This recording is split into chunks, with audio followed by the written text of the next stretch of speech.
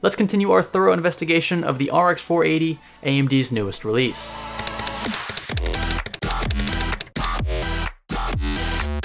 I've already uploaded my initial review of the RX 480, check it out right here, as well as a discussion on the power draw issue, which I experienced firsthand by the way, and an ultra cheap PC simulating a sharp CPU bottleneck. Indulge yourself in those curiosities once this first card moves out of the way. Now remember what the intent of the RX 480 is. Not was, but is. Nothing has changed since the release date. This video card exists for the sake of budget-conscious gamers in both 1080p and 1440p. AMD also claims that VR is a possibility with this card if paired with an adequate platform, but I'm not big into VR as of yet, and experiences for the most part are fairly subjective. So what I decided to do in this video was pair the card with my GTX 980 Ti.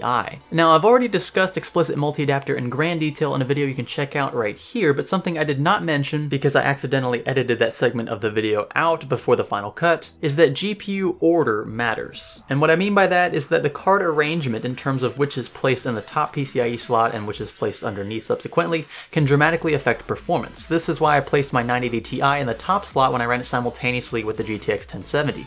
The 980 Ti was the better performer, and theoretically, had I rotated the two, frame rates would have fractionally diminished. With this combination, however, I'm just morbidly curious. Clearly, the 980 Ti is the all-around better card, and according to these independent tests, that is, with only one card in the test bench at a time, the 980 Ti yielded twice the frame rate of the RX 480 across the board. But what will happen when we place the RX 480 in the top slot like so, and the GTX 980 Ti, which is in the rig currently, underneath it? Mid-range card with one of the best available, and then again in reverse, what will happen when we place the 980 Ti on the top and the RX 480 underneath? Enough of the chit-chat on my end, let's find out. First up was the RX 480 in the top slot. Keep in mind this is also the card from which our display cable will run. I had to install both the AMD Crimson driver for the 480 as well as the NVIDIA driver from scratch. These weren't plug and play. Once both cards were installed and detected, I hopped into ashes of the Singularity DirectX 12 mode and enabled multi-GPU support. The results shocked me a bit. In all honesty, I expected the frame rates to fall somewhere just above the 980 Ti's independent frame rates,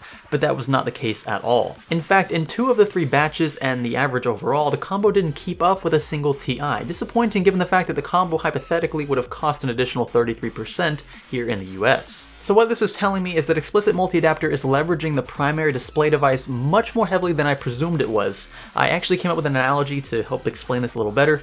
Yep, bear with me on this one. I want you to picture a wagon, got it? A wagon. And a gentleman by the name of RX 480 up front. He's a fairly fast fellow, not the quickest, but efficient and productive. He's pulling the wagon at his usual pace, again, quickly, but not the quickest. Now imagine a second gentleman, or woman I suppose in this case, pushing the same wagon from behind. Her name is GTX 980 Ti. Now she is quick, I'm talking Usain Bolt quick, and she uses her insane speed to push the wagon from behind as fast as she can. Well, she wants to. But there's a problem. She's being held up by the RX 480 up front.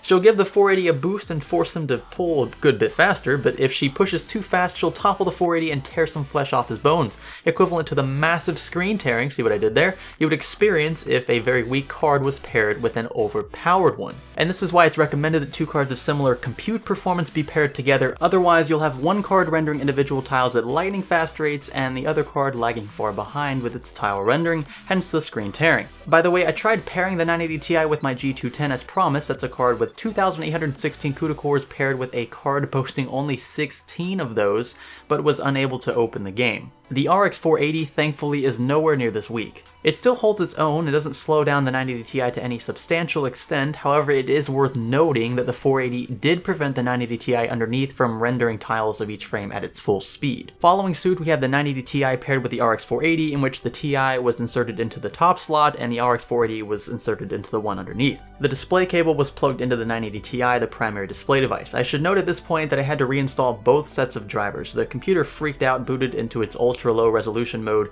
and prompted for driver updates when I switched them, so I uninstalled everything and reinstalled both sets, starting first with the primary display driver. It is recommended that you install in this order. And as for the results, better, not significantly better, but better overall and across the board. We're looking at around 15 to 20% frame rate gain, still not enough in my opinion to justify the second card's existence, but I expect better optimization in the future to increase these margins. Also keep in mind that Ashes is currently the only game that officially supports Explicit Multi-Adapter, so unless you plan on playing only Ashes of the Singularity on your bright and shiny new rig, which I highly doubt, don't go this route.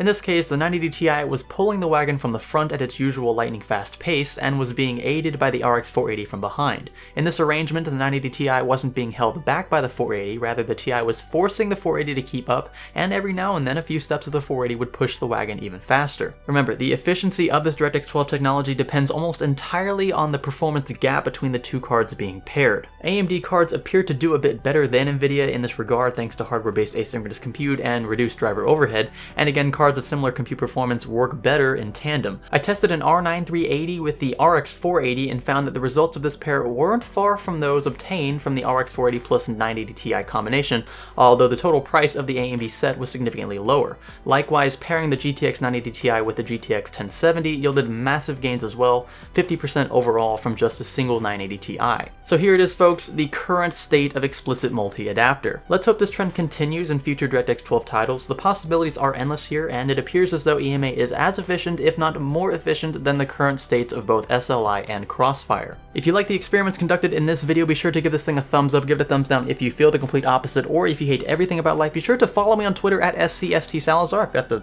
little... yeah, just look at that right there. It's also in the description as well, along with my Facebook and Instagram handles, and I guess URL for the Facebook thing.